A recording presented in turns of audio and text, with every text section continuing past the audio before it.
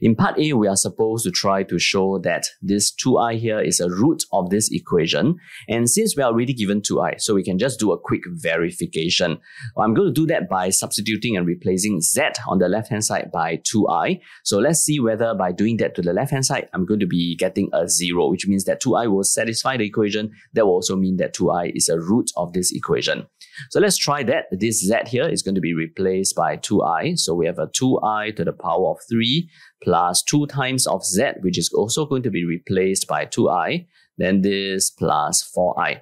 So this is going to be equal to 8i to the power of 3 plus 4i plus 4i. So what is I to the power of 3? I to the power of 3 is negative I. So this will give us a negative 8i. Plus, this is a 4i. So this is indeed equal to 0, which means that 2i satisfy this equation. Therefore, we can then say that z, which is equal to 2i now, is a root of the equation z to the power of 3 plus 2z plus 4i is equal to 0. Okay, this is the first part that we are supposed to be showing. In the second part, we are supposed to hence, okay, we are going to make use of the previous part, which is z is equal to 2i is a root. Hence, we are supposed to find the other roots. So by making use of the factor theorem, since 2i is a root, then we know that z minus 2i is a factor. So that will allow me to re-express this, which is this z to the power 3 plus 2z plus 4i. I can re-express it, and I'm going to re-express it, okay? I'm going to re-express it in terms of its factor, so which is going to be z minus 2i by using factor theorem based on the fact that 2i is a root, then multiply by a quadratic factor over here. So this is z to the power 3, this is a linear factor, so we will be expecting a quadratic factor, which is going to be az squared plus bz plus c. Okay, to get this quadratic factor, we can try to make use of a long division. I will take this and I'll divide it by z minus 2i. So that's one way, or we can just simply try an observation first, because from my observation, I can see that a is actually equal to 1. Why? Because on the left-hand side, the coefficient of z to the power 3 is 1. And on the right-hand side, the only way for us to be getting z to the power 3 is to take this, multiply by z squared. And that is why a has to be equal to 1, so that I can have a coefficient of 1 for z to the power of 3. In fact, I can do this to try to get c. The term that is independent of z on the left-hand side is 4i. So this multiplied by c should give us a 4i, which means that c is going to be equal to minus 2. Minus 2i multiplied by minus 2 is going to give us a positive 4i, which is here.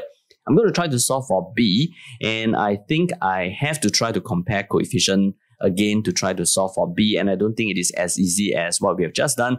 So let me just write down a few more steps here. By looking at the coefficient of, let's say, z. Okay, on the left-hand side, the coefficient of z is equal to 2. And I'm going to match this to the coefficient of z on the right-hand side. And that can be obtained by taking z multiplied by minus 2. So the coefficient will be minus 2. And this multiplied by this, which is minus 2i of b. So which means that minus 2i of b, this is equal to 4. B is going to be equal to minus 2 over I. And I'm going to try to rationalize this by multiplying the numerator and the denominator by the conjugate of the denominator, which is minus I. So I'll multiply this, and this will give us the value for b. B is going to be equal to 2i. So b is equal to 2i, which means that for this equation over here, okay, let me just rewrite it. Z to the power of 3 plus 2z plus 4i is equal to 0. Now it can be re-expressed into its factorized form, which is z minus 2i multiplied by z squared plus b. Okay, b we have already found out it is 2i. So b is 2i, then z minus 2, and this is equal to 0. So if this times this is equal to 0, this tells me that z minus 2i must be equal to 0, or z squared plus 2i z minus 2, this must be equal to 0. So z here, this is equal to 2i. In fact, this is not what we are looking for, because we are looking for the other roots. So the other roots should be obtained from here. So based on this, I'm going to apply the quadratic formula.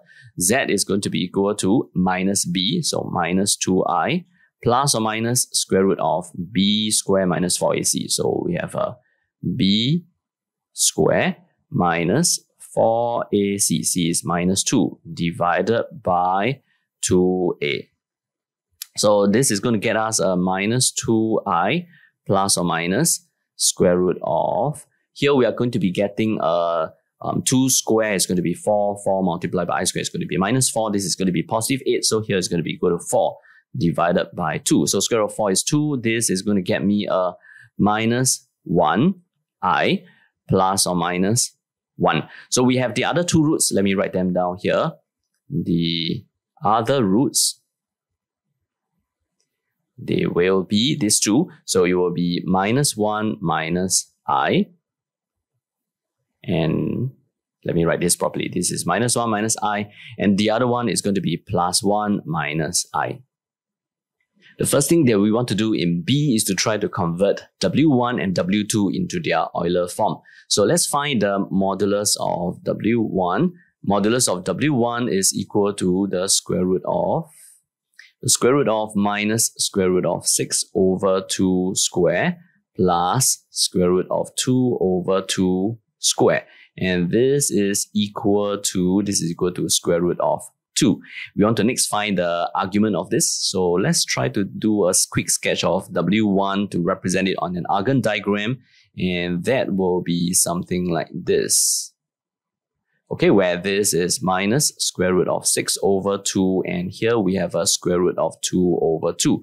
So the argument of W1 is going to be this over here. So based on what we can see, argument of W1, this is going to be equal to pi minus away the basic angle or the reference angle, which is going to be obtained by doing a tangent inverse of opposite, which is square root of 2 over 2 divided by the adjacent, so square root of 6 over 2. And because we are looking at the basic angle, all the dimensions here that we are going to be using will be positive. So we have a pi minus away tangent inverse of 1 over square root of 3. Tangent inverse 1 over square root of 3 is pi over 6. So this we are going to be getting a 5 pi over 6. So now we have obtained the Euler form for W1.